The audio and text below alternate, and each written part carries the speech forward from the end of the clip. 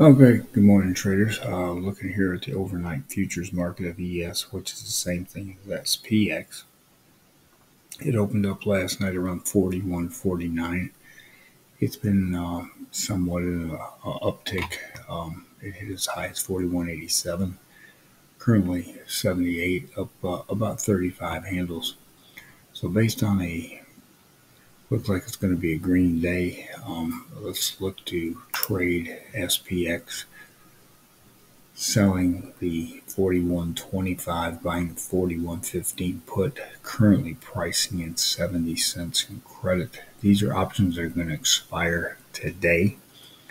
So that's what I've got for you today. If you decide to take the trade, good luck to you out there.